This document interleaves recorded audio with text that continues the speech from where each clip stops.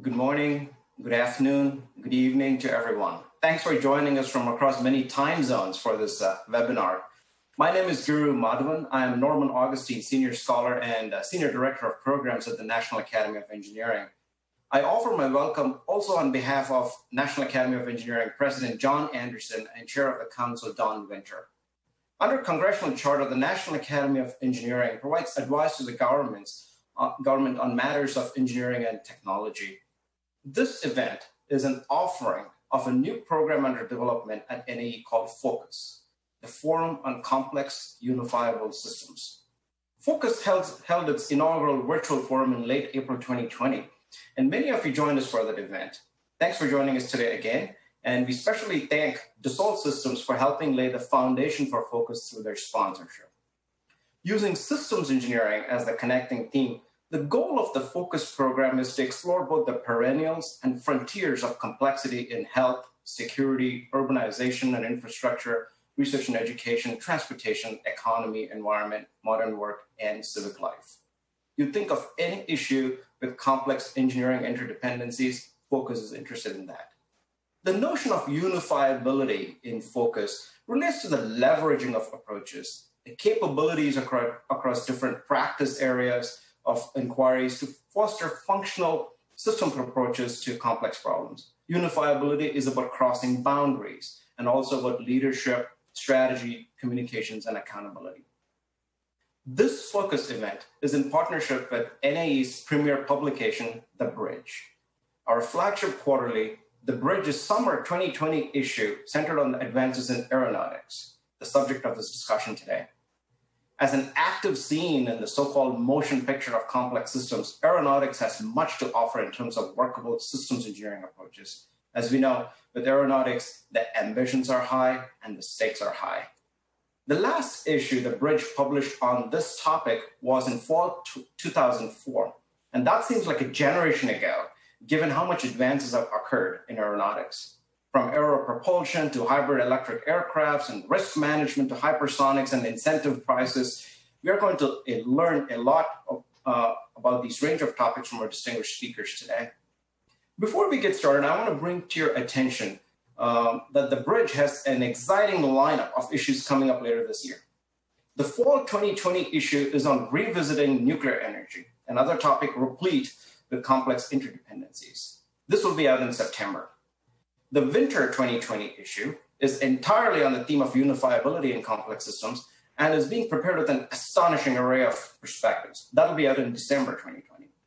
And as a special treat, to celebrate the 50th anniversary of The Bridge, NAE is publishing a special edition that'll take a deeper look at the future of engineering through 50 different lenses and essays. This is not to be missed. Please look out for it. That'll also be out in December along with the winter 2020 issue. I'd like to recognize my colleague, Cameron Fletcher, who's the managing editor of The Bridge, her associate, Penny Gibbs, and the editor-in-chief, Ronald Tennyson, for guiding these publications, and to my colleague, Jarul West, for helping organize this gathering.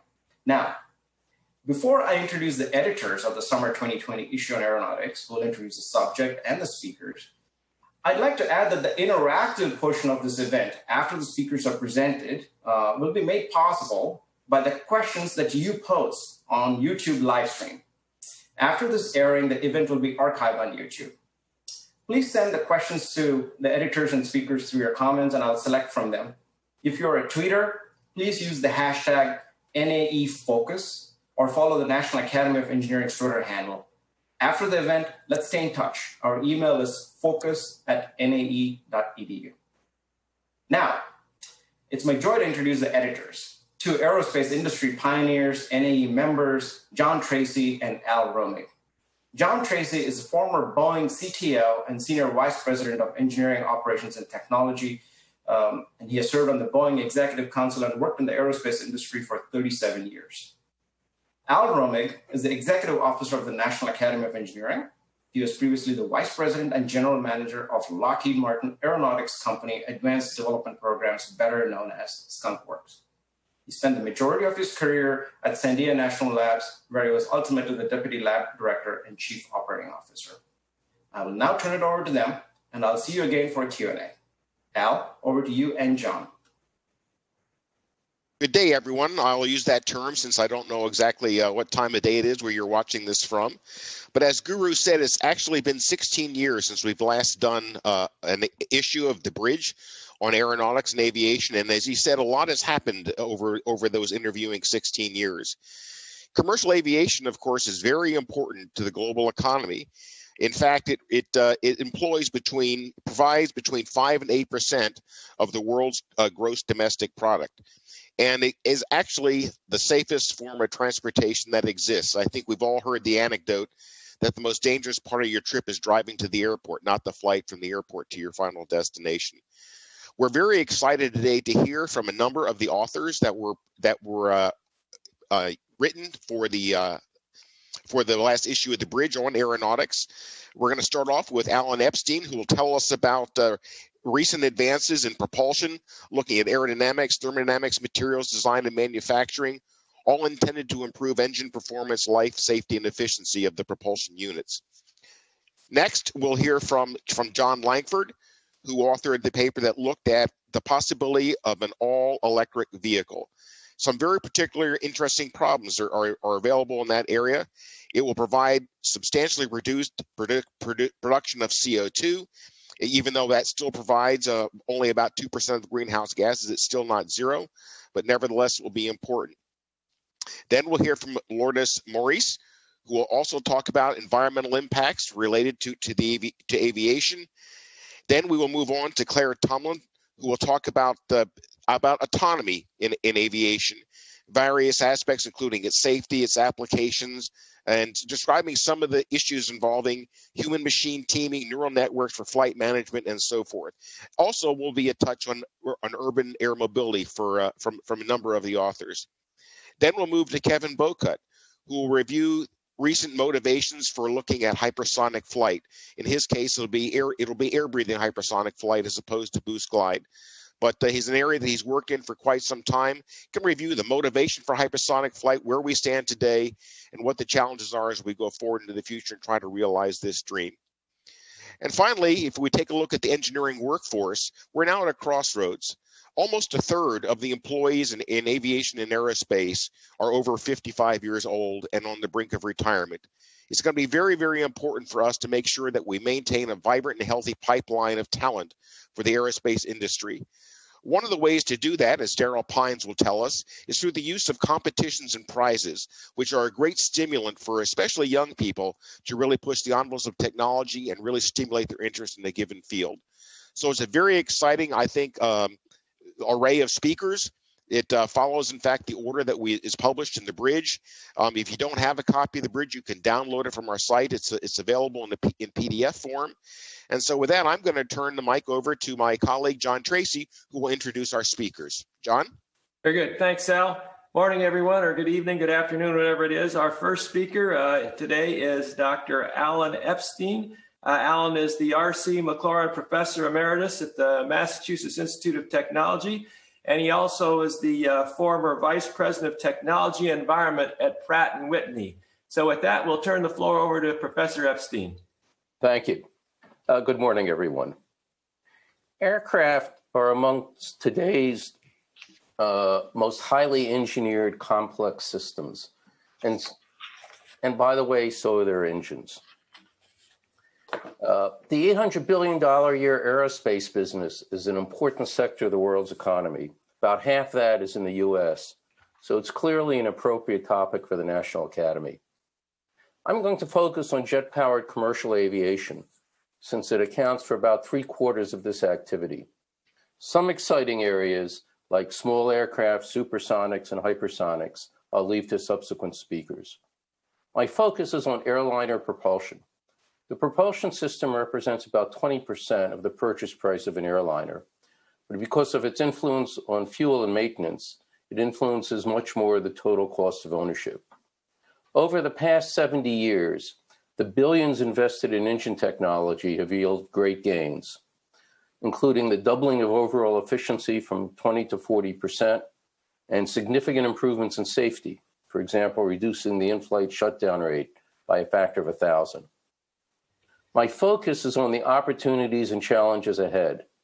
There is potential to realize great gains from new propulsion technologies, including improving the overall efficiency from 40 to 60%, basically doubling the improvement to date, reducing aircraft noise below the urban and ambient, cutting engine development time and costs by a factor of 2, and enabling new modes of transportation like urban air mobility. I'm particularly enthusiastic about noise reduction. We've reduced the noise footprint area on the ground by an order of magnitude since the Boeing 707. We have just another 6 decibels to go. These are all hard problems which require significant investment. And it's not just development. Many disciplinary advances are needed. Some people have worked for decades, like aerodynamics, fracture mechanics, and materials. Some are much newer, like probabilistic design. Each opportunity brings challenges. I think the most important is climate change, due to its reality and due to its political implications. In 2008, leaders committed that by 2050, aviation CO2 would be half that of 2005, despite 45 years of growth. This requires about a 4-fold net carbon reduction per passenger. So we need to reduce both the energy needed and the carbon content of that energy. Since over 93% of aviation CO2 is produced with aircraft with more than 120 seats flying long distances, we need airliner-sized solutions. Aviation is currently powered by fossil carbon, pumped out of the ground, but we need much cleaner energy. One approach studied is to switch to electric power. May I have the next slide, please? Thanks. Unfortunately, with any known battery chemistry, the airplane might look like this cartoon: all battery, no range. The heart of the matter is that the energy density of jet fuel is 60 times higher than today's best batteries. Even if there were a Nobel Prize-worthy breakthrough in battery chemistry, electricity is not a 2050 solution. Next slide, please. As we can see here, the right-hand scale shows that current airliner engines produce less CO2 than a battery-powered airliner would powered off the US grid. Note that this may be different for small aircraft, which are now powered by much less efficient engines.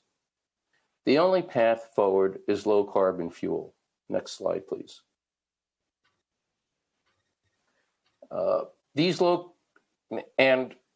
Sustainable alternative jet fuel is by far the most attractive approach.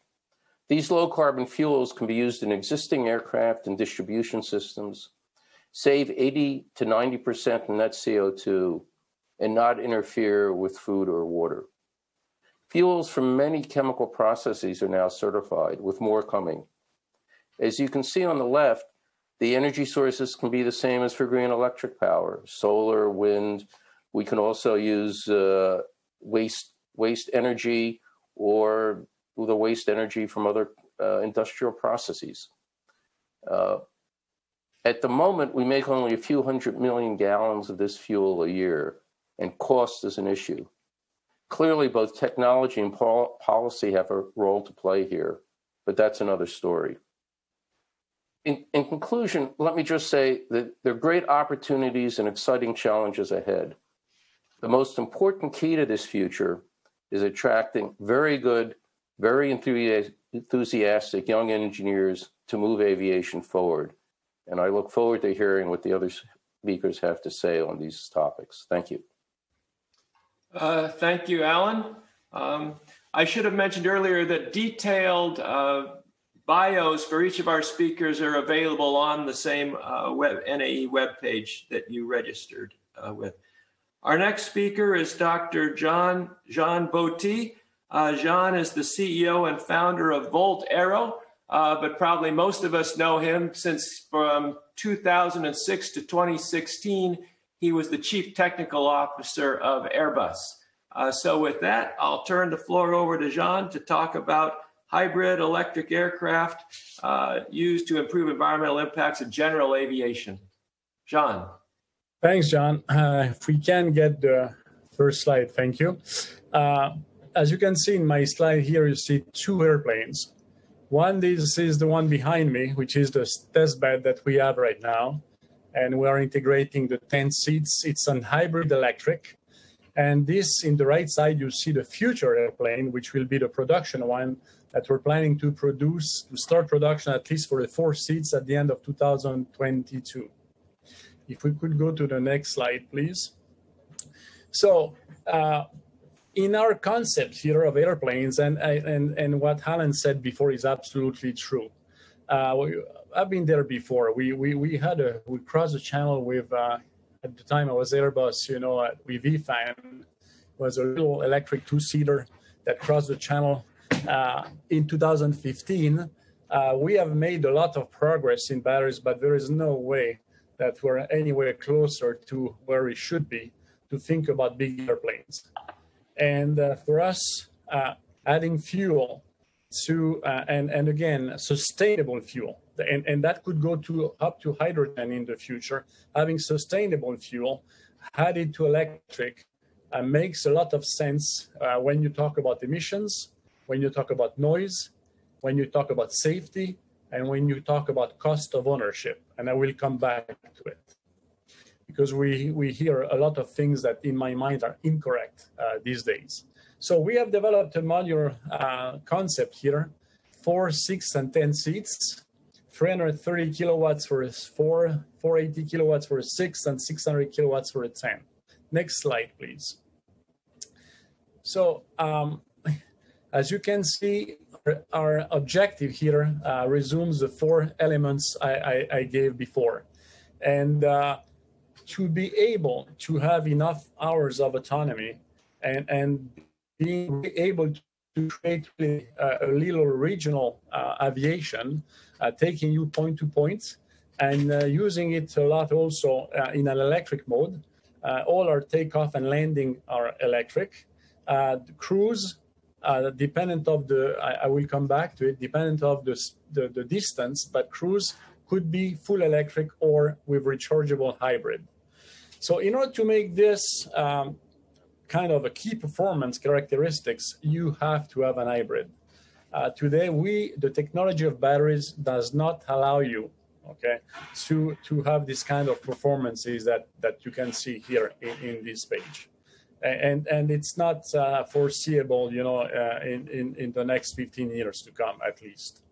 And Alan mentioned even Nobel Prize, and that's right. I mean, we have to take a big quantum leap if you want to get to a full electric aircraft with a sizable number of people on board. Next slide, please. So what we have developed in our case is, and right now we are preparing the first flight of the 10-seater, which will be a 600 kilowatts. We have a dual source of energy, and that for us also adds another dimension that, we don't talk about a lot about that in civil aviation, because civil aviation is very safe. In general aviation, there is still a lot of issues in terms of safety, okay, and the reliability of the airplanes. By adding a source of energy being electric and also thermal, both of them, you have another dimension you get another big gain in terms of reliability. And I think that should not be something to underestimate, for airplanes, for general aviation. I talked about compatibility of biofuels. Our airplane will be biofuel compatible, no problem.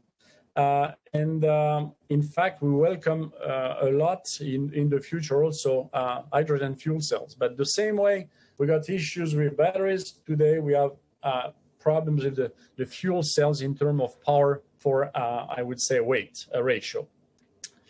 Low noise, we have today already, in the plane you see behind me, we have already at least 8 dBA compared to competition during operations. And we're planning to have no noise during taxi operations. Basically, we will have no turning propellers when you take off, when you go to the tarmac, okay? It will be all done by a motor wheel that will take the plane to the runway. And lower cost of ownership compared to competition, in average, is 35% lower. Next slide, please.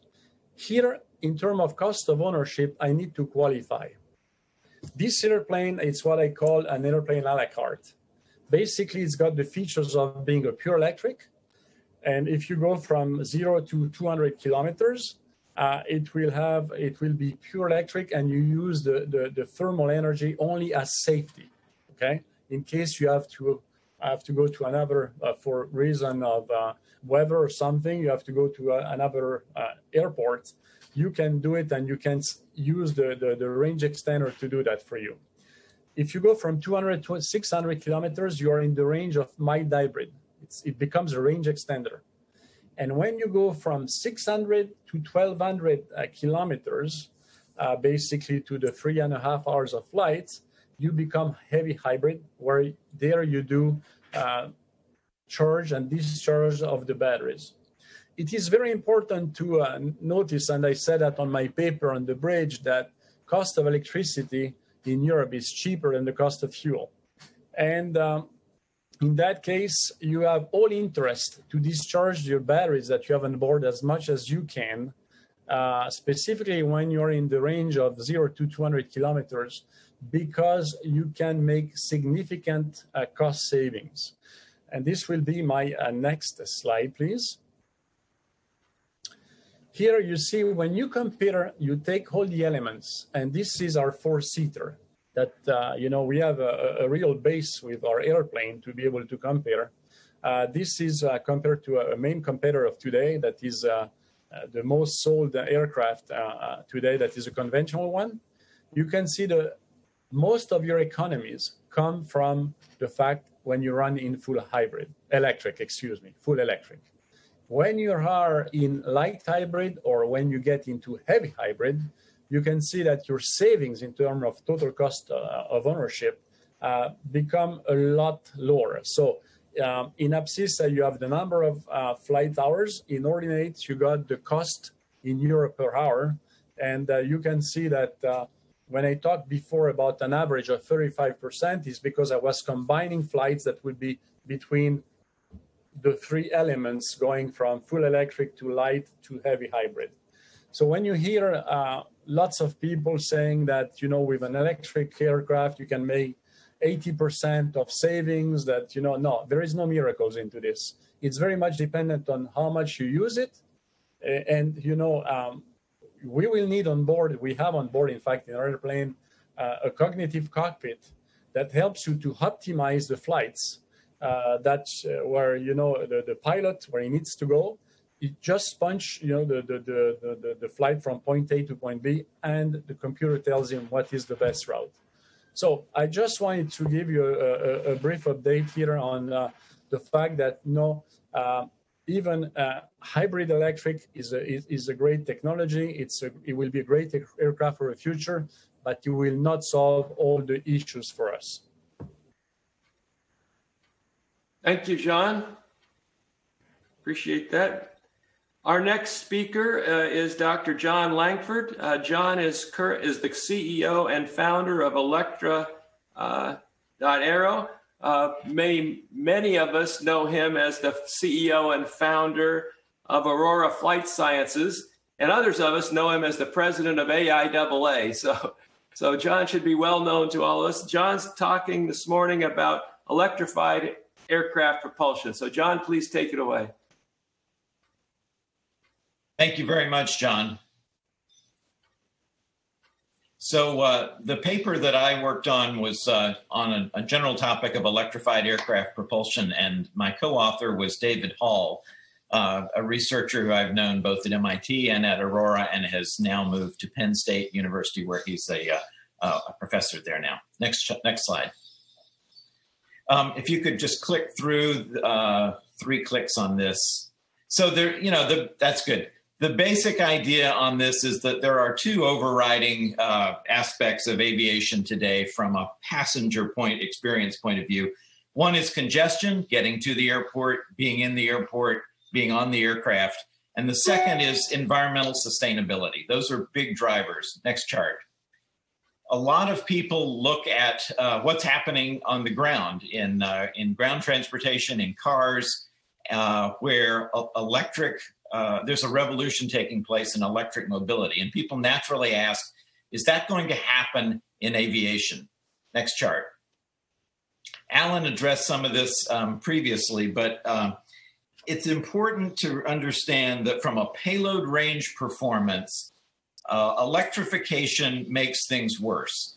It's a very different situation that we face from a ground vehicle. This is a notional regional aircraft, a Twin Otter. This is the payload range performance. Next chart. We go into this in more detail in the article, of course, but this is the degree. This chart shows the degree of hybridization. If you go from an all-electric configuration to the pure turboprop, and the point on this, and it's backed up by numerous other studies with different aircraft. So the Twin Otter is really just a representative of the category here. Using batteries decreases the payload range performance, and that's something that you rarely see in aviation, where something that's considered forward progress actually makes the performance of the vehicle worse. Next chart. The reason on that is largely shown in the left-hand chart. It's the energy, specific energy of current batteries compared to the available energy in carbohydrate in fuels, JP8. And if you look at the growth trend over the last 100 years in batteries and extrapolate it, you see that reaching into the range where you can power large aircraft is not something that we're likely to see in our lifetime. If you click on this, you'll see in this, there's a click once, brings up sort of a design point of where the state of the art really is for a new design type of airplane. You could imagine theoretically getting ranges of a couple of 100 miles out of an electric aircraft. Next chart. And then you can kind of see, but that's in a best case world. As you add all of the reality that comes in with putting an aircraft through certification and into operation, things like the installation, the safety factors that have to go into that, accounting for takeoff and landing, accounting for reserves, the fact that batteries degrade as they're used. You move from something that may look fairly reasonable into something that looks challenging to have even very short durations, 50 kilometers or less.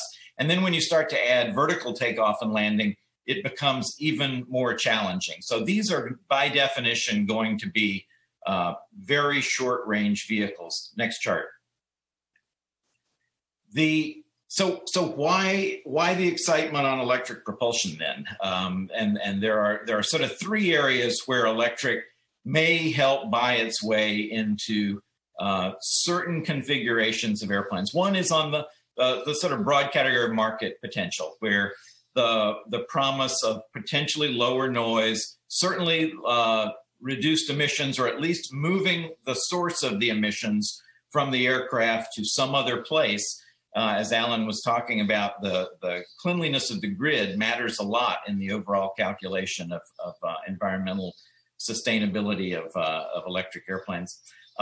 As Jean-Baptiste was showing, there can be some life cycle reductions. If you can live with the shortened performance, the battery electric does have a higher efficiency utilization of energy on the airplane. So you may be able to get some direct life cycle cost reductions at the limited ranges that you can get. Unconventional missions, that would be the urban air mobility, certainly things like the very long endurance solar-powered aircraft that could stay aloft many cycles, diurnal cycles in the stratosphere. And then finally, what we call performance through integration, this idea of being able to distribute the propulsion to set, today, the propulsion and the aerodynamics of the airplane are largely decoupled. The engine companies make engines, they get bolted onto the airframe. You can see with electrification, the advent of distributed electric propulsion, much higher degrees of integration, things like boundary layer control, distributed electric propulsion allowing very, very short takeoff and landing, things like that. So next chart. So the sort of main takeaways from our paper, and as we looked at this, it really backed up the conclusions of the Academy's study of, I think, from 2016, that electrifying aircraft propulsion is not a drop-in technology. It's not something that you're just going to go out and replace existing engines on existing airplanes. Fundamental benefit from electrification comes from adding dimensions, new dimensions to the design trade space. And whether that makes sense depends very much on the mission and the performance metrics that you're working on. Thank you. Thank you, John. Appreciate your presentation. Our next speaker is Dr. Lourdes Maurice. Lourdes is a senior advisor for Boom Aerospace. She's going to talk to us about supersonic flight. Many of us know Lourdes as sort of the U.S.'s thought leader on aviation and the environment. She had a long career at the Federal Aviation Administration, where she was the executive director of the Office of Environment and Energy. And before that, she was working at the Air Force Research Lab for close to 20 years as well. So Lourdes, over to you. Good morning, afternoon, and evening, everyone. Thank you so much for the invitation to join.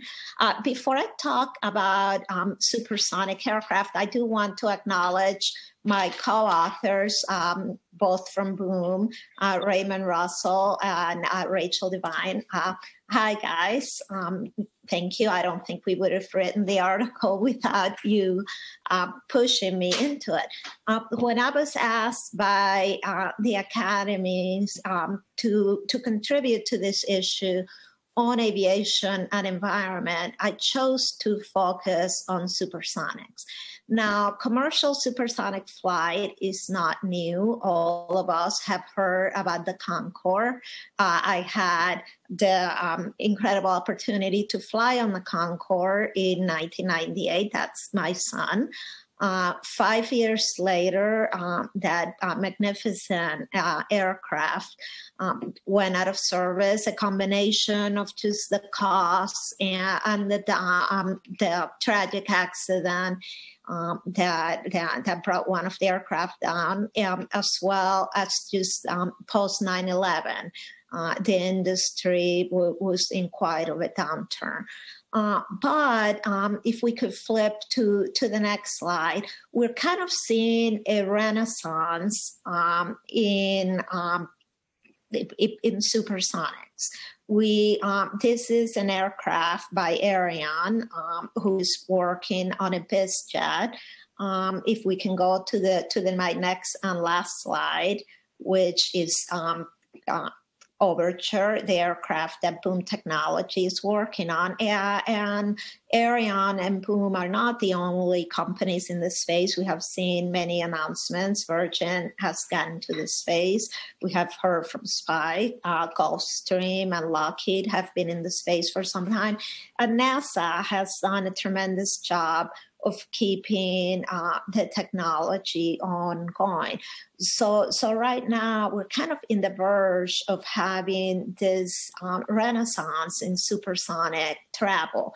And in a sense, it is inevitable. One of these companies is going to solve the equation, and I firmly believe that. So what about the environment? I spent a large part of my life advancing aviation sustainability. So I certainly would not work on something that I did not believe was going to be compatible with those principles. So when we look at what we can do with supersonic aircraft, we have to remember that we're not talking about the magnificent Concorde. We are talking about decades of advancing technology that we can apply to this aircraft that can improve noise, fuel efficiency, and carbon emissions. Now, yes, Climate is certainly an existential threat to the planet. But a more immediate threat to aviation, I always found when I was working day-to-day on these issues, was community noise. And in reality, aircraft noise does impact health and welfare. It does impact sleep. It impacts ability to learn. So there's some very, very real community impacts. And a supersonic aircraft needs to be very cognizant of landing and takeoff noise. There are regulations for subsonic aircraft, the latest being Chapter 14, which the U.S. calls Stage 5. We can expect that there probably will be a next stage. We continue to press. So, what can technology do here? Well, probably you're not going to, a higher bypass isn't going to work so well. That has really helped bring down the noise in subsonic aircraft, but not here. But you do have technologies, you have materials, you have ways of mixing, etc. And then you have operations. And you're talking about brand new aircraft where you're not trying to mimic designs that already exist. So you can, in many ways, design for operations. For example, you can use program lapse rate as you're taking off, and you can control your thrust and limit the exposure of noise to the community. So I do believe that this aircraft will have noise profiles that will blend in with existing noise. So then move on to climate, which a number of you have noted of how much of a threat this is. Fuel efficiency, of course, we can't kid ourselves. We all know the physics. And of course, if you fly faster, you're going to consume more fuel. But if you go back and look from the Concorde technology to now, there are a lot of efficiencies that you can apply. Most of all, just materials and composite materials and such. I mean, just all you have to do is take a look at a chart of fuel efficiencies. I worked for a number of years on what ended up being the first fuel efficiency standard for aircraft. And if you look at a number of aircraft, you kind of see the 787 just way off the chart. And the use of composites there led to that jump. So when we're looking at this aircraft, we have to think of the number of years of technology advancement, and then also think that the supersonic aircraft are at the beginning of the S-curve of technology development. As we see this aircraft come into service, we will see technology advances continuing to come in. But as I said, you cannot, physics is physics. So what else can help us decarbonize? Well, gosh, I remember, I don't remember the exact year. It's been at least a decade. And Alan and I and a couple of others were testifying before the House Committee on Science on sustainable alternative fuels. And at the time, we weren't talking about hundreds of thousands of gallons. There probably had just been hundreds of gallons. We were on the verge of qualifying these fuels. They're not in the billions of gallons yet, but they're certainly being used operationally. And as Alan said, more and more are coming into use. Now, the advantage that a supersonic aircraft would have is a new clean sheet design. So this aircraft and certainly Bloom and other manufacturers have noted that they are designing this aircraft to function on 100% sustainable fuel. Right now, the fuels are only approved for use up to about a 50% blend because there are compatibility issues. Will 100% happen? I don't know, but I know that this aircraft are going to advance that technology because they're very much thinking of those fuels from the ground up. And then lastly, when you look at what the industry promised, and Alan talked about that industry goal, and aviation should be very proud in that it's really a sector that was out there putting out impressive goals for looking at environment. You're not going to do it with just technology. You're not going to do it with just operations or fuels. In 2016, the International Civil Aviation Organization did come to an agreement called CORSIA, which was a way in which you can buy offsets such that you can be carbon neutral, and the goal is to maintain 2020 levels. Of course, what that means in COVID world remains to be seen. But the reality is that these aircraft, supersonic aircraft, are going to enter into service well into the 2020s, and the routes are going to be pretty much international. So they are going to be part of the growth. They are going to be covered by CORSIA. So I believe that supersonics is coming back in this wonderful age where we are so focused on environmental sustainability. So when I chose to join this industry, I kind of thought to myself, yes, it is inevitable. And in a way, it is that environmental drive, something that again, I'm pretty much dedicated a large part of my life to, that is going to help make this aircraft a reality. Is it easy? No, of course not. But is it worthwhile? Yes. So I will close with, I wish that this was done in Spanish, because the praise is used so much better in my native language, but I've done my best to translate it. And that's, if the things that are worth doing were easy, everyone would be doing them. It seems sometimes that everyone's working on supersonics, and it's such an exciting area.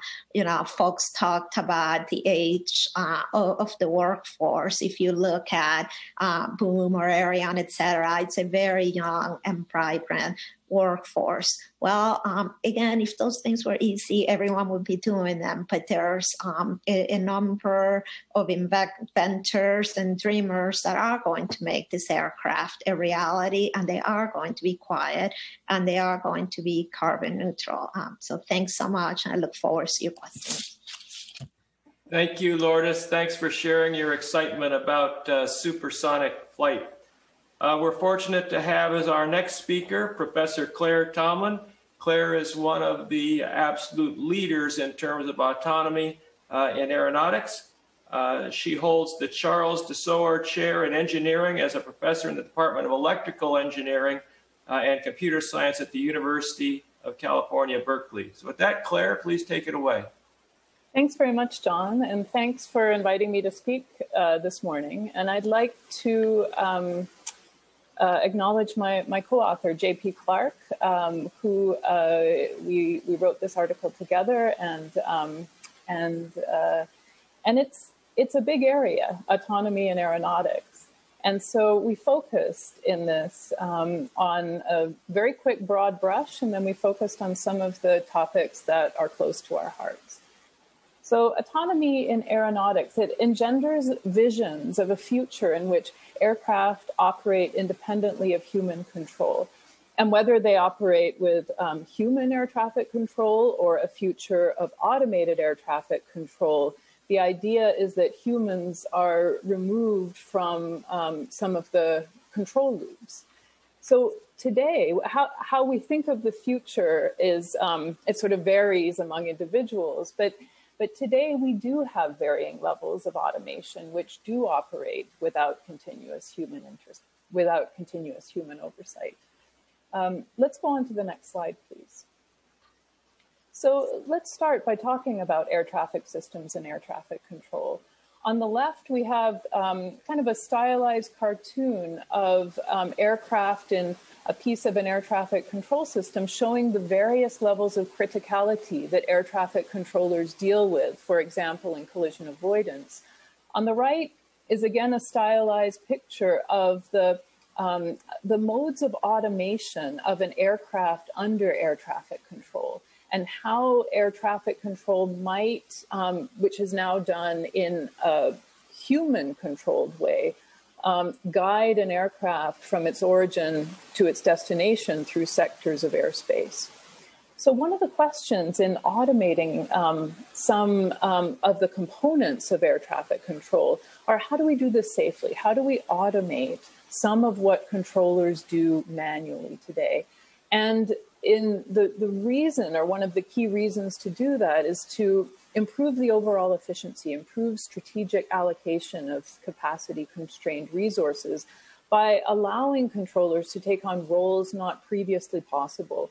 For example, in higher level monitoring and flow optimization. And that is the way that this is could be done is to put some of the autonomy on the aircraft, some of the decision-making for collision avoidance, for example. So to do this, we're not there yet. Innovations are needed. So first of all, how to characterize the uncertainty when you automate something like collision avoidance and propagate this through to the decision-making. How to do the automation. Do you mimic what is done today in a system which is largely human-controlled? How do you make it work with humans that are going to be, even if they're removed from the loop, they're still going to be there for the foreseeable future? In some aspect of control or oversight. And how do you make this responsive, this whole system responsive to societal and public needs? So we've talked today already about efficiency and safety and also the environmental aspects. Next slide, please.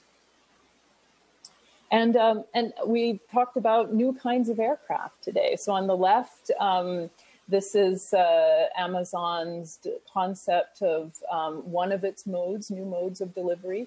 And on the right, we have one of the competitors, Lilium, in the air taxi space.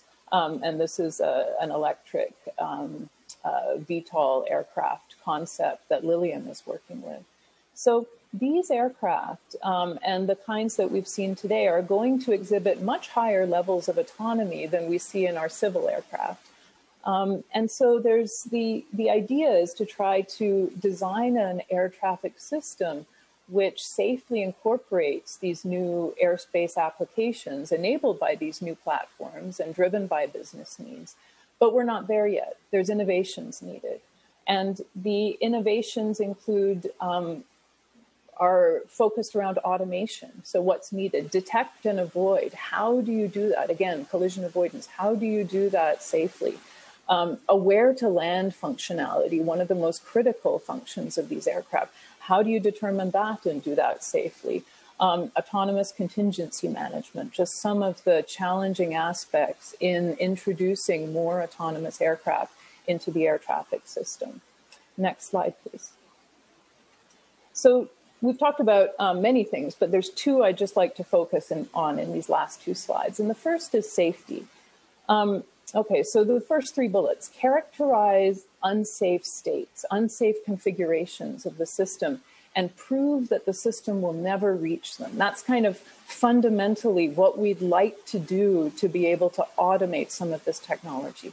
Design the system to be robust to disturbance and design it to degrade gracefully under faults and make it secure. So model some malicious attacks, so a security system and design for it. So all three of these first three bullets, they need you to account for ahead of time the things that could happen in the system. So what if we don't account for these? What if we didn't think of them? What if we didn't anticipate them? We need a system that is safe regardless of our failure to account for in the design things that might have happened to the system. And so one of the big areas that is, I think, a very exciting area right now is to use new concepts from autonomy, in particular artificial intelligence, AI, to try to account for some of these things on the fly. So for example, in perception, and this is a big area in robotics, and now it's moving towards some of these autonomous systems. You've seen it in autonomous cars. For perception, what does that mean? It means that the system, using its sensors, for example, cameras, takes in information and then perceives what the state of the environment is, accounts for uncertainty, and then tries to make decisions based on that uncertainty. The best algorithms for perception now use deep learning, and that's going to continue. But deep learning is not safe, as we've all heard. There are, it's impossible right now to characterize or to analyze what a deep neural net, that a deep neural net will always give the correct or the decision that you expect it to give. So one of the exciting aspects in autonomy is to try to think of how to make AI safe and how to characterize the region of the system, of the environment, constraints on the environment, so that a system with AI in the loop can be characterized as safe. And that's typically what we call introspective environment modeling. The best we can do right now is define the environment that our system is safe with respect to, and anything outside the environment, we can't prove the safety of the system with respect to. Again, safe contingency analysis. Let's go on to my final slide, please. And finally, I'd like to talk about a very important aspect of these systems that I touched on before, which is human-centered automation. So the control authority in these systems is going to be shared for the foreseeable future between human and automation. So we talk about human-machine teaming, where the roles of the human and the machine are optimized to work well together. We don't do that very well now in many systems. It's very important that the automation be designed so that the human who's working with it understands what the automation is doing. There are really, wonderful examples of human-machine teaming. For example, in enhanced pilot support, that exists today. A loyal wingman program, that exists today.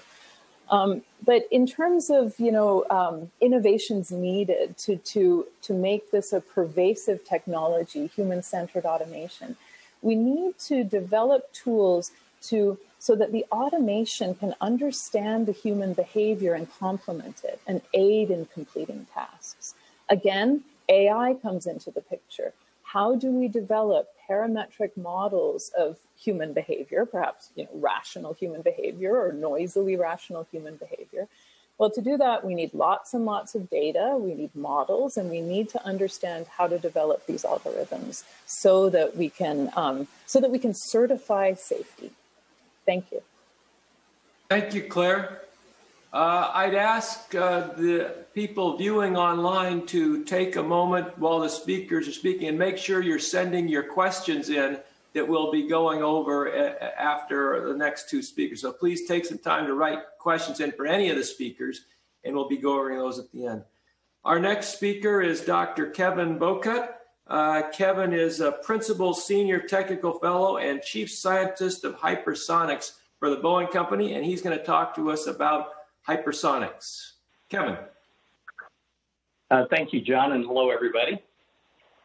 Imagine being able to fly between just about any two cities in the world in 2 or 3 hours.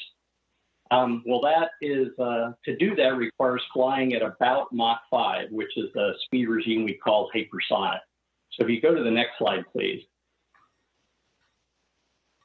We've actually been flying hypersonic for a very long time, first time in 1949. And since then, we used rockets to propel ourselves to hypersonic speeds, primarily to go in and out of space or for missiles.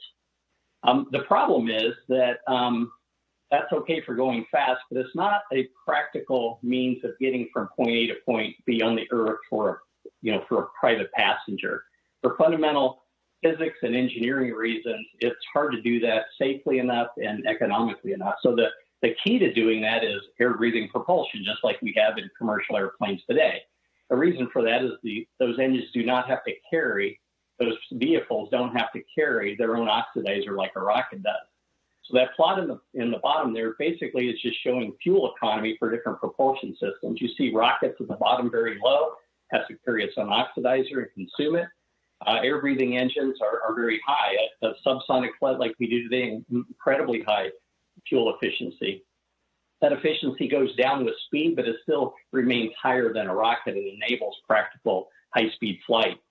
Now, one of the problems is the turbo machinery we use today, turbofan engines, they become too hot. The compressors and turbines become too hot when you get above about Mach 3, where the SR-71 flew. So we've solved that by taking out that turbo machinery and using the motion of the vehicle through the air to compress the flow instead of turbo machinery, and that's called a ramjet.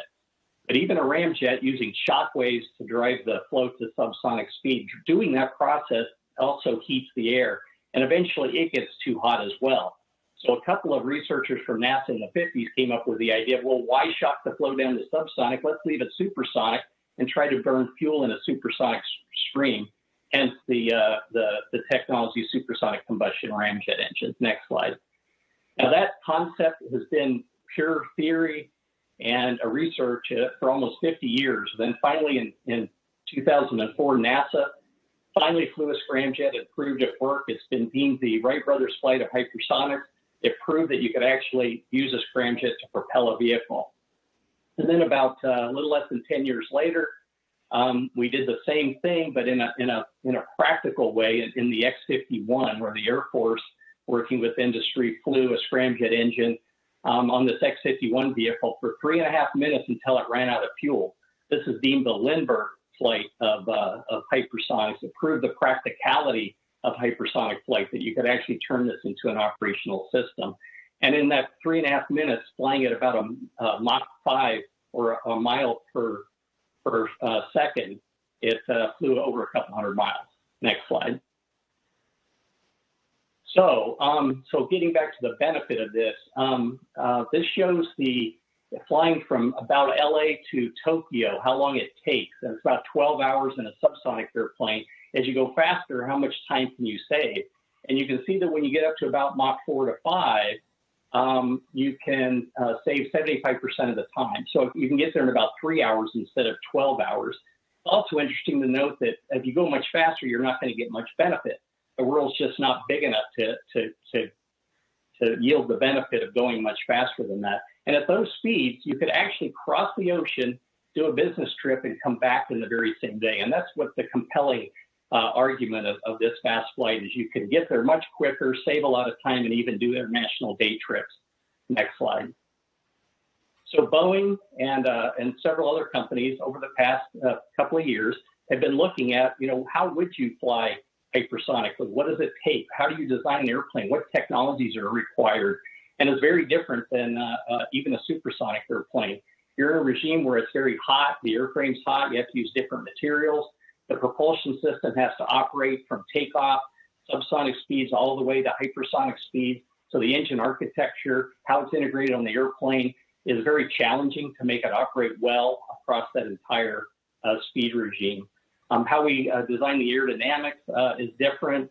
We have to use thermal management. We actually use the fuel as a heat sink to cool not only air going through the engine, but parts of the structure. The air that goes into the cabin that you breathe is going to be cooled by the fuel. We might have to use synthetic vision because of the heat on the outside of the airframe, et cetera. And a vehicle like this could actually serve as the first stage of a two-stage orbit system that operates more like an airplane than a rocket and makes going to space more routine and affordable. Next slide. So we've been tackling those technical challenges. People often ask, well, what's different today than the Concorde era? And there's a lot that's different. First of all, we have a computer simulation. We can simulate the physics inside a computer, and we can use mathematical optimization to design much better, more efficient vehicles. We have much lighter and higher temperature materials today, propulsion systems that are more efficient and lighter. We have very advanced ways of managing that heat. We have lightweight electric systems. There's also challenges. Many of them have been touched on by Lords. Environmental challenges primarily. Greenhouse gases, we can manage those with synthetic fuels. But then there's also ozone depletion from emissions at high altitude. Sonic boom limits over land flight. Now, it turns out when you fly faster, you got to fly higher, and higher altitude mitigates boom, so that could be an advantage.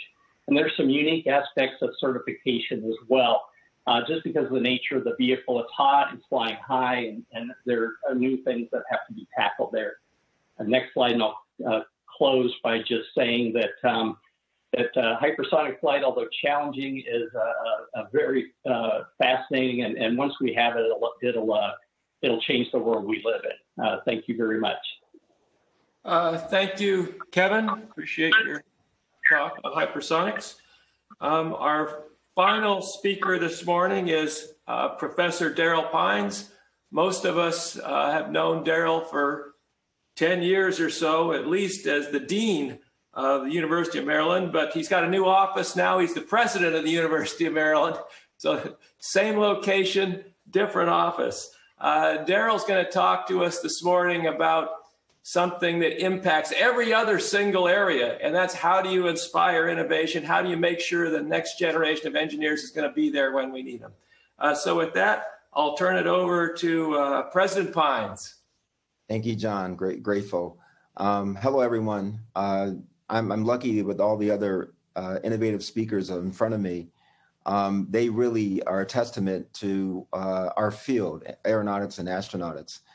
And one mechanism in which it has brought many innovators, as my colleagues are, to our field to advance it and to enhance economic development and innovation has been the use of aerospace prizes and competitions to inspire the next generation of the workforce. So my article was written in terms of the aerospace prizes inspire the 5 Eyes. I call it the 5 Eyes of success. And in the United States, economic growth and competitiveness depend on the capacity to innovate. Innovation and entrepreneurship in aerospace have historically kept the United States at the forefront of technology advances and spurred economic growth, creating new industries such as commercial transportation of cargo and humans, uninhabited aerial systems, as is mentioned previously by my colleagues, hypersonic systems, other civilian and military systems, and more importantly, the private commercial space travel and exploration industry. A key catalyst for many of these innovations has been the creation or the launching of aerospace prizes and competitions. Next chart, please. So I call it the 5 Eyes of success, and they are imagination. Does it capture the attention and excitement of people? You know, humans have this incredible excitement about being three-dimensional. We're all two-dimensional, so we do that every day, but going three-dimensional is really still inspirational to people, and not the world's population can still do it very easily. So there's this imagination with the third dimension and going into the air or into the space.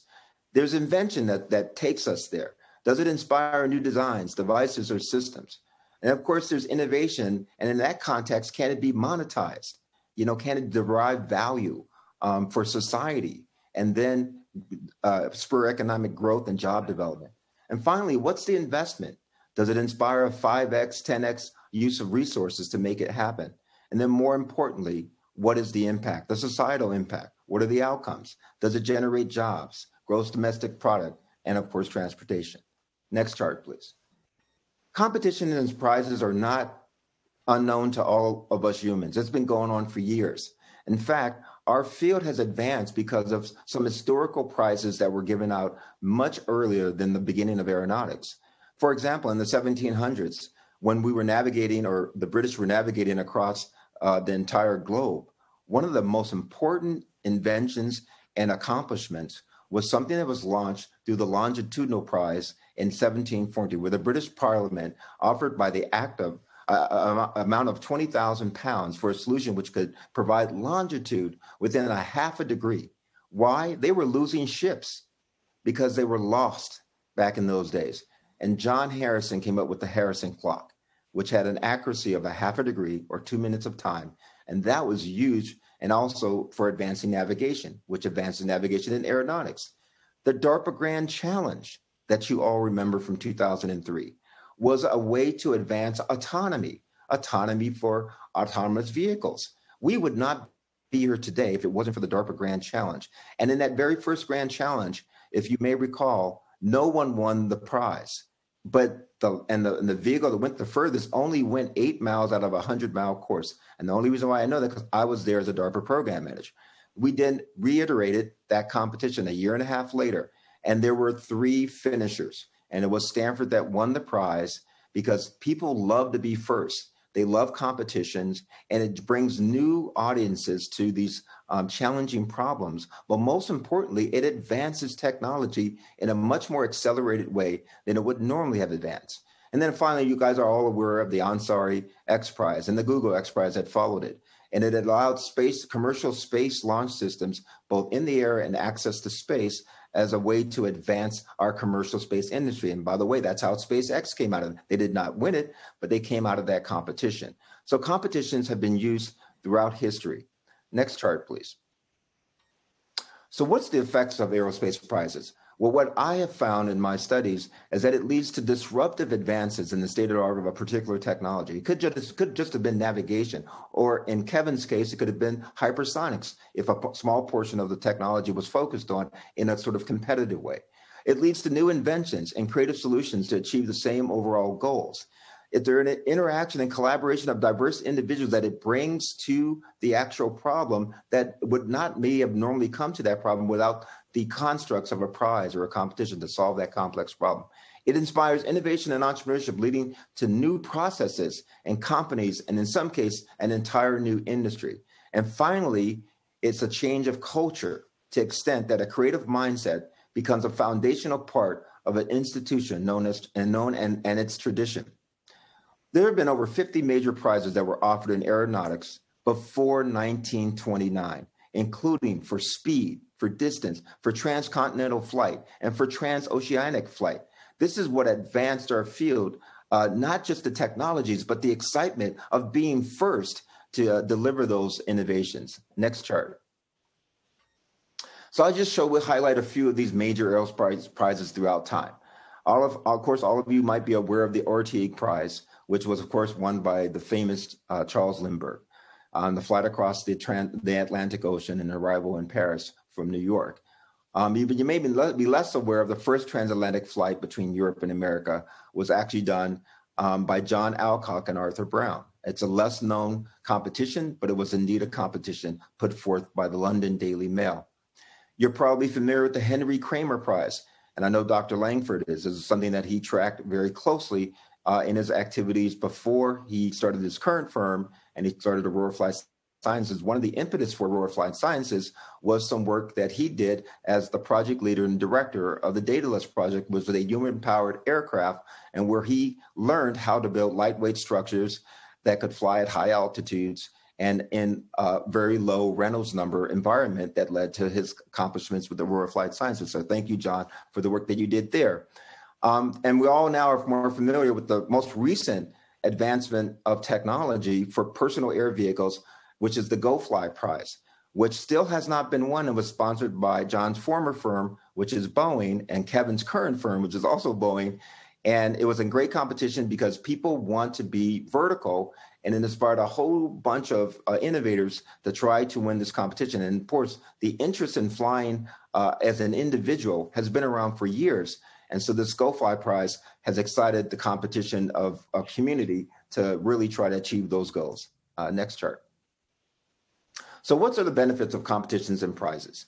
Well, it's interesting. It shines a spotlight on a particular problem or opportunity. You only pay for the results if people achieve them. So it doesn't cost you much because you just put up a prize and then you stand back and let it happen. It targets an ambitious goal hopefully without violating the laws of physics, without predicting which team or approach is most likely to succeed. The reach is beyond the usual, typical people who work on the problem. It brings in diverse talent that you won't even think might try to work on that problem. It also stimulates the private sector investment, many times greater than the original prize purse, 5x, 10x times. Brings out the discipline perspectives to bear on a particular complex solution. And it inspires risk-taking by offering a level playing field for all to follow. And it establishes clear target metrics and validation protocols. And in terms of workforce, it inspires the young people to want to get into our field of aeronautics. That is the most exciting part of what competition and prizes in aerospace does. Next chart, please. Thank you. So thank you for the opportunity to speak, and I look forward to any questions that may come. Thank you. Thank you, Daryl. Appreciate your remarks there. At this point, we're going to turn it over to Guru, who's got some questions that have come in from the audience. If you still have questions, please send them in, and we'll get them to our speakers. So John, moderator's prerogative here. I have a question for Alan, and perhaps Jean and John would want to weigh in as well. And that is, there's a limit to how large we're going to be able to make fans on engines and still have them fit in the airplane, which opens the question of distributed propulsion, perhaps electrically driven, which now might lend itself to a hybrid. So what are your thoughts, Alan, on the opportunities and challenges of ultimately moving to distributed fans for improved propulsion efficiency? Well, of course, one person's multiple engines and somebody else's distributed fans. If we went back to 4-engine airplanes, as the 707, 747, A380 are, you could easily go to 25-to-1 bypass ratio without doing anything extraordinary. The real question is, what's the benefit to distributed propulsion? And I think it's more to what John alluded to, which is giving the aircraft more capability rather than reduced fuel consumption, if that's what we're looking at. And to do boundary layer ingestion like John's D8 airplane, you don't have to go to distributed fans. John? No, I agree with you. I mean, I think there are some areas, certainly in the distributed electric has enabled the eVTOL movement. We'll see if that actually leads to any practical vehicles, but certainly it's enabled the activity in that area.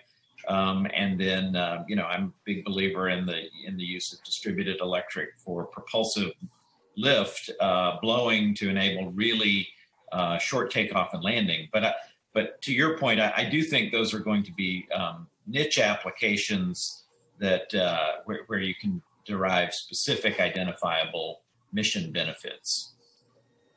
Thank you. If I may add something, this is Jean here. In our case, I don't know if you've noticed, but our airplane is distributed propulsion, our test bed here. It's got 3 propellers, 2 in the front electric and 1 in the back that is hybrid. And for the next flight, the next airplane, production one, we will go back to only 1 rear module. And to be honest with you, we have not seen the benefits today due to the complexity of bringing distributed propulsion. I'm talking about fixed wing now, I'm not talking VTOLs, but in terms of fixed wings and in terms of up to 10 passengers like we're doing here, we have honestly not seen the benefits of keep going with distributed propulsion at this point. Lots of complexity. You still want a pilot to be able to have his private pilot license or his commercial pilot license without adding a lot of complexity. And the system is already very complex with only 1 big power module that can go up to 600 kilowatts. Thank you. We have a number of questions, and I thank everyone for sending their thoughts, insights. The first question that I'm going to pose to the entire panel, that includes the editors here, is a blend of 2 separate questions, and it fundamentally relates to the realism of urban air mobility. And the specific question is, how will it differ from kind of the Jetsons kind of mentality? What's needed to achieve it, implemented in existing urban infrastructure and make it economically accessible? A related extension is, does the proliferation of video teleconference technology really alter the economics of super and hypersonic commercial flight?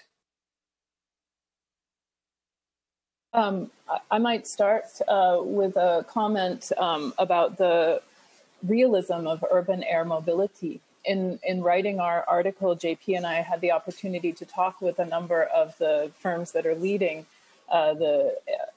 in both the design of vehicles as well as the design of concepts for urban air mobility.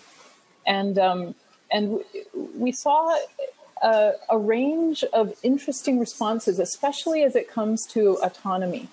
And these are realistic concepts that are being designed now in concert with vehicles being designed, which are being tested in terms of the the business proposition of introducing air taxis into urban areas. And the interesting thing about autonomy is that one firm predicts that when they introduce their vehicle into the infrastructure, it will first be a fully piloted vehicle, like an air taxi with a driver. Another firm is introducing a concept which is fully autonomous. So the vehicle can't be, there'll be a pilot in there, but the pilot will be hands-off. The amount of work that's been done in developing the concepts indicate that this is very, and the results of these studies indicate that this is a very viable concept in some form for some of our major urban areas, like the Bay Area, where pre-pandemic, it could take 3 hours to get from one side of the bay to the other.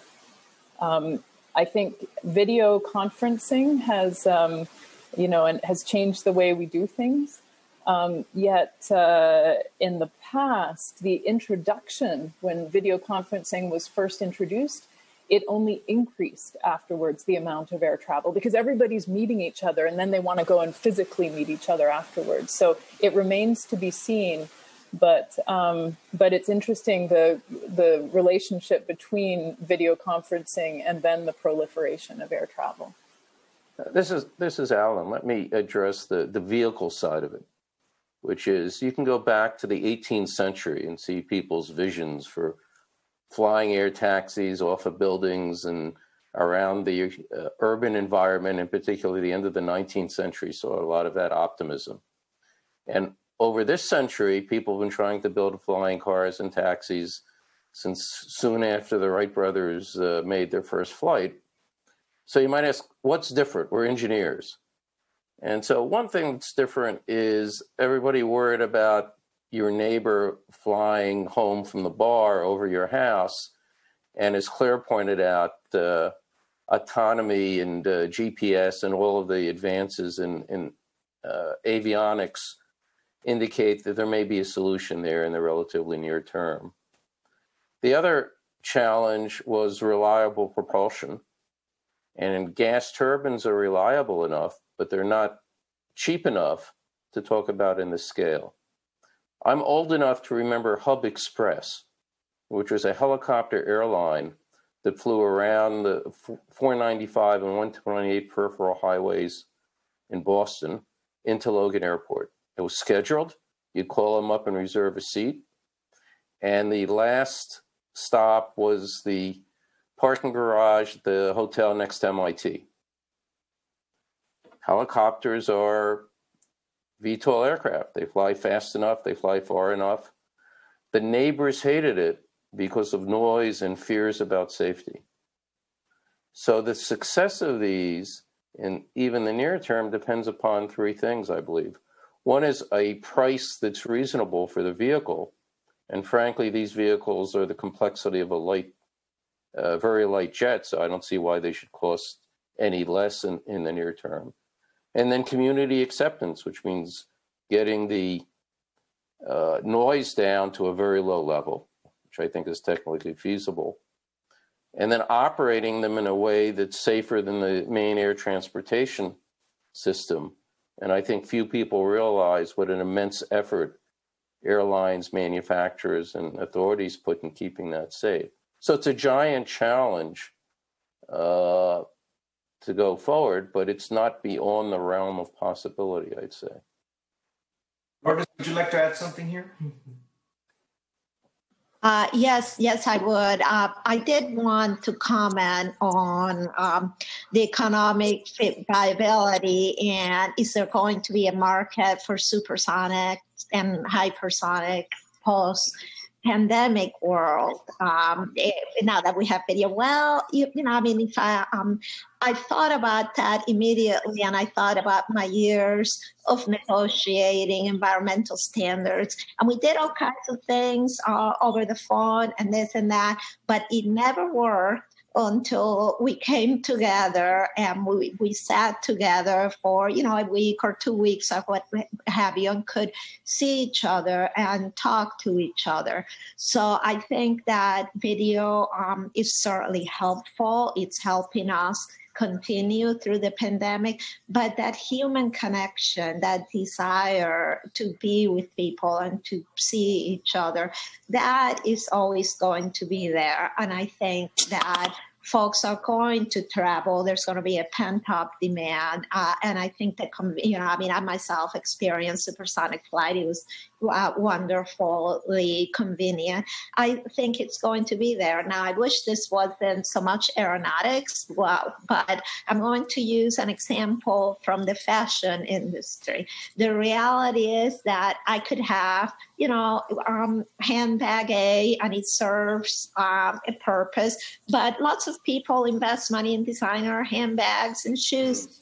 Such. So I think that questioning that there's a market for a technology, which I think as it becomes more prevalent, it's going to be just like cell phones, et cetera, and available to everyone. It's there, and I think it's inevitable. And I did want to make a quick comment on advanced air mobility, since I was on the Academy study last year. I also think that is inevitable. And yes, there's lots of challenges, et cetera. But after I'd finished the study, I wanted to try it. And I was in the Bay Area with my son, so I just, got on the Boom app and got myself a ride to Napa Valley. And it was, very easy and convenient. Now, sadly, Boom has gone out of business, but someone else will come along. So I think the advances we're talking about are inevitable and will happen. Very good. Thanks. Those are good points, Lourdes. Kevin may have a quick point or two on this. Yeah, I just wanted to add a little bit to that. Just to bolster it a little bit. With this COVID-19 has been quite a great experiment with this virtual connecting and so forth. And as we've done it over the past 5 or so months, we've also learned the limitations of the virtual connections, the productivity, the ability to train people, the ability. I really do. I agree with Lourdes that I believe that it's not going to really change the demand for travel. And someone mentioned that it may actually increase it. Our ability to connect and know about people and be introduced to people electronically could actually increase the demand. This has been a topic that's been around for a couple of decades, this discussion. And now that we've got technology, is it going to reduce air travel? And what we've actually seen is that air travel has continued to increase. Yeah, we've hit a bump in the road. We'll get past COVID in a year or so, and things will go back to gangbusters. And I think demand will be there. Very good. Excellent point.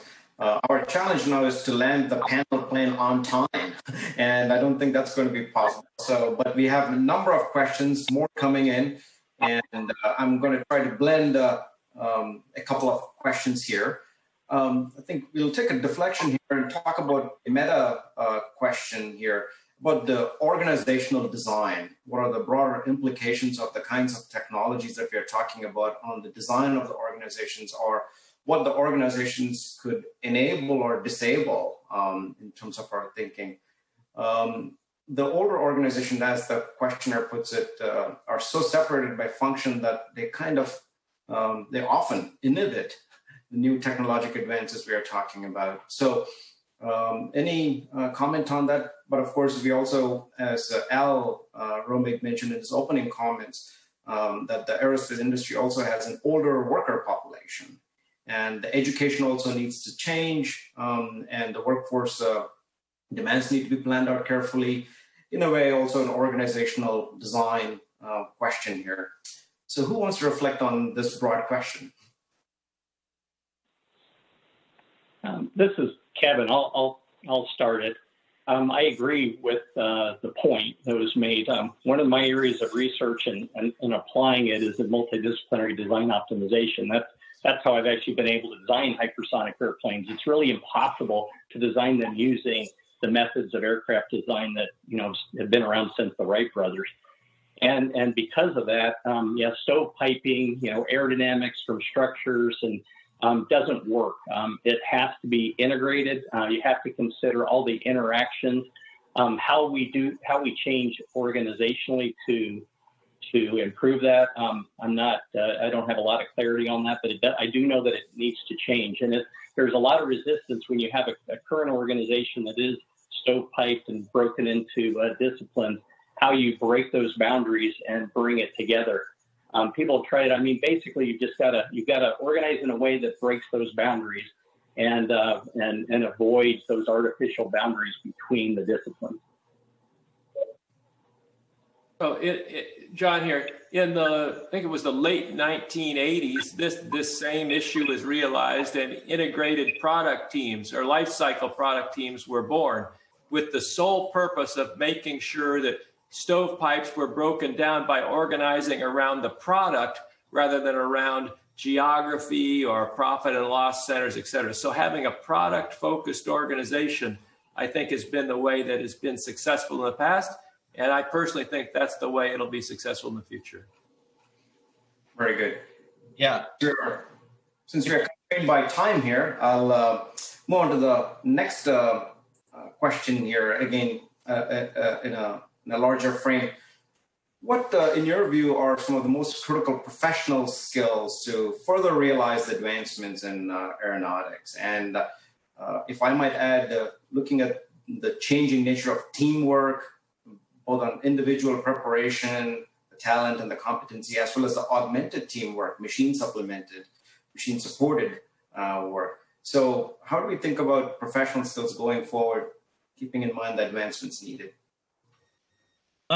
If I could jump in on that one, and I think it goes right back to the last question. It's something that I think we face in our academic departments, in our professional societies like the AAA, and in all of the companies, which is that the new technologies, which primarily go to the kinds of things Claire was talking about in autonomy, put us in a position where our entire education system, our organizational design, and the training of the people who are leading our organizations is all different from the most critical skill sets for future, for advancing the next step in aeronautics and space, which has to do with autonomy, robotics, machine learning, and it goes to the workforce development questions, because we're now not competing just Boeing versus Northrop versus Gulfstream or something. We're actually competing against all the tech companies and all of the automotive companies for the most critical set of skills in the future of our organization. And that, I think, permeates everything about what we're doing. And it's an underappreciated and under sort of resource challenge that I'd love to hear Claire's thoughts on that, because she's really at a really critical part, as are we all. But I think Daryl is also right at the has faced that in his many different positions. Let me just add one quick word to that, and thank you. I think that, if you look at where the students are going, for example, at Berkeley, they're all doing robotics and AI. To be able to work on, robotics and AI, but work on it for safety critical systems, we need to make sure that they're also, physically grounded in the mathematics, in the physics, in the dynamics, in the propulsion, in the, that they understand and are trained also in the basic disciplines. I mean, I believe that they should be doing control and optimization and AI, but I also believe that to work on these technologies, they need to, you still need those basic disciplines for our engineers of the future. And the combination is really what's important. If I can just add to Claire's point, I agree with her. In all of our engineering disciplines, every discipline, it could be chemical engineering, it could be mechanical, it could be material science. Everyone now has to take 2 courses in AI and machine learning. That's in the discipline. And then in the design experience, instead of it being compartmentalized in a particular discipline, it now has to be multidisciplinary, so that you don't have these biases, and you can form these wonderful integrated teams. And it's across from engineering into science, into computer science, into other areas, and even into social science. And if we do that, we can provide, better work skills and better skilled employees for you guys as we go forward. But it's got to be multidisciplinary. It's got to be systems based, and it's got to include the AI, the robotics, and the machine learning. So that's kind of where most universities are moving.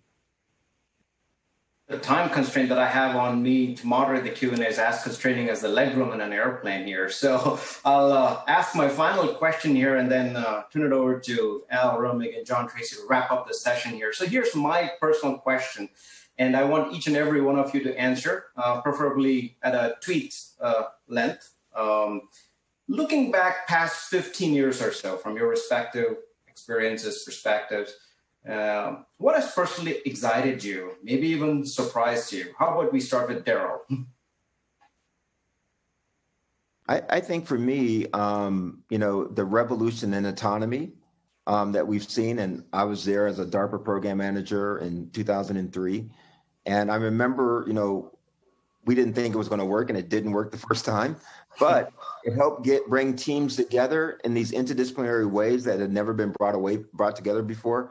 And look where we are today. Every car manufacturer is working towards autonomous vehicles. And that would not have been spurred this fast if that didn't happen about 15 years ago. So, very good. John Langford? I would say the rise of entrepreneurship, the re-emergence of startups in our business, which for years the line was, it's the barriers to entry are too high. And now we all know that's not true. There's been a lot of sort of structural changes and technology changes, but the recent success of a startup company like SpaceX, which didn't exist as the century started, and now has helped the U.S. return to space. So and that's incredibly inspiring to young people. And so I would say the rise of the reemergence of entrepreneurship. Very good. Claire Tomlin? Both of the former, but for me, I think personally, going from in a university, going from a concept, an algorithm, a methodology, doing simulations, building a test bed, an aircraft multi-vehicle test bed, flight testing the results and showing success, going through that pipeline that you and companies do all the time, but doing it in a university with students and then graduating those students and seeing them go on to their careers as professors, the most exciting thing. Very good. Alan Epstein? I think the most surprising thing to me is when I was just a professor. I thought the science was the hard part and the engineering design. And when I went to industry and worked in engineering, yes, I saw the design was tough. But what I didn't realize, the hard part was actually making the stuff at a quality and a price that made the enterprise viable. And I think in much of the engineering departments around the country, there's too much emphasis on the engineering science, not that there can be too much, and not enough on the realities of manufacturing stuff is really important and hard. Very well. Lourdes? Yes, I would say certainly the tech startups, that's brought on so much infusion. But to me, what's really excited me in the last 15 years is just the diversity that's coming to the workforce in aerospace. Still a long ways to go, but, I'm not longer the only woman or the only person of color in the room. And that is so exciting. And if we really want to achieve all the things we talked about, we need everyone. Very good. How about Gene Body? For me, it's the equilibrium, between a good engineering practice and science. And, I have seen lately, both in Airbus and here with my startup, I have seen things where people have, switched everything to intelligence, software, and so on and so forth. But at the end of the day, when you make an airplane like this one that you see behind me, there is a lot of good engineering that has to take place. And Alan talked about the quality of what you do. At the end of the day, you fly people up there. It's not like in a car, I worked 30 years of my life in a GM and in cars. And, when you had a problem, at least you can go on the side of the road. When you put people up there, you have to make sure that all those things integrate in a flawless way. So what I'm trying to say is, yes, science has gone exponential in the last 15 years. But the good principles of construction, the good basics have to be still there. Otherwise, you may, disappoint yourself. And we have seen many of those examples lately, specifically in electric aviation. Well put. Kevin. All right. Hey, to me, it's where aerospace has gone and the vibrance of the field. I remember when I started aerospace engineering in 1982 at the University of Maryland, I was asked, why would you go into that field? It's a mature field. There's not much new going to happen. And wow, how wrong that was. So I think, sharing some of the other thoughts, the entrepreneurialism, look who's getting into aerospace. It's not just the big primes, the traditional. It's Google and Apple and Facebook and SpaceX and all these. I think it's very exciting and portends an exciting future for aerospace.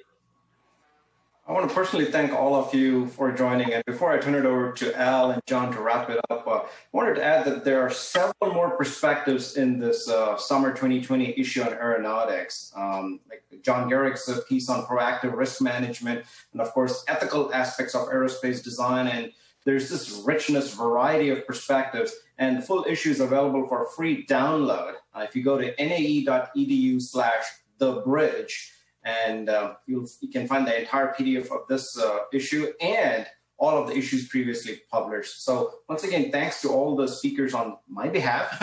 I've learned quite a bit, not being an aerospace engineer. And I'll now turn it over to Al Romig and John Tracy for their reflections and wrap up. Let's see. I want to answer your last question first. The thing that excites me the most is the level of excitement in the general public for aviation and aerospace. In the 50s and the 60s, the whole world cared because the future of the world depended on the space race, et cetera. When we got to the 70s, and 80s, as Kevin pointed out, people started caring. There would be launches to the moon that would be not covered. The same thing happened with the shuttle launches that were of no interest. But when the shuttle was retired and they flew it over on the top of a 747 across many cities in the U.S., I realized there was this pent-up interest in space and aerospace where people would line the streets. They would stop on the freeways to see the space shuttle. And that general public interest has continued to grow as we've seen, the current, as was pointed out with SpaceX, urban mobility, et cetera. So the thing that's excited me the most is the excitement that's reemerging in the general public. With that, I'll turn it over to Al to close this off. I would add a comment to that too, John, and I completely agree with you that there's something magical about flight, whether it's in the air or in space. There's something magical about flight that really captures the imagination of the young. And there are many, many people who end up majoring in a STEM field, including engineering, who were first inspired as very young children by things that they saw involving flight. So it is really an intense emotional connection. I guess human beings always wanted to be able to fly. But with that, I'd like to thank all of our speakers for a wonderful job. I'd like to thank all of the people who participated in the audience, who sent in questions, etc. As Guru said, you can download a copy of The Bridge. We wish you all, if you're watching it live, we wish you all a pleasant weekend and a pleasant end of the summer. And please, everyone, stay safe and healthy as we work our way through the COVID pandemic. Thank you. Bye. Thanks, everyone.